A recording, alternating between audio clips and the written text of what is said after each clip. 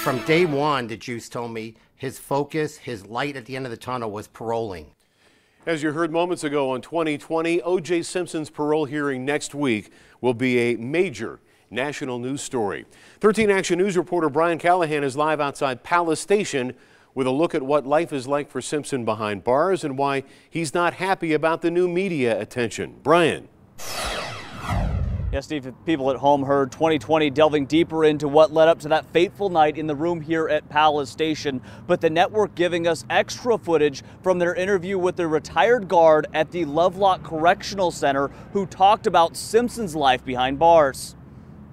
In the 20 years I worked at the Lovelock Correctional Center, he has got to be the happiest guy, the most positive inmate I've ever met. Jeffrey Felix is a retired guard who became friends with O.J. Simpson while the former NFL star was behind bars for the botched 2007 robbery at the Palace Station. Simpson saying he was trying to get personal memorabilia back. I thought I was confronting friends and retrieving my property. I didn't mean to steal anything from anybody. Felix says behind bars, Simpson is a leader, heading up the prison softball league and exercising to make sure he's able to walk out of prison if he's granted parole. He's got his own entourage of people he hangs out with.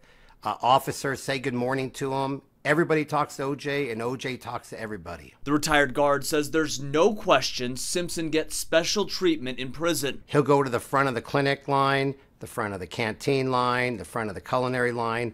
Everybody knows this. But one area Simpson is not getting his way is coverage of his upcoming parole hearing. Felix says Simpson would prefer a low-key process like he had 4 years ago when he earned a partial parole. Not had any incidences despite all the stories in the tabloids and everything. Felix says Simpson feels the added attention could influence the decision of the 6 members of the parole board who will decide if he walks out of prison this year. OJ is not happy about it. He thinks any kind of media coverage could be damaging to his parole hearing. Of course, Simpson will have a chance to address that parole board at his hearing on Thursday. We're planning to send a crew up there to Carson City for that hearing to keep you updated on air and on KTNV.com. Reporting live, Brian Callahan, 13 Action News. Brian, thank you.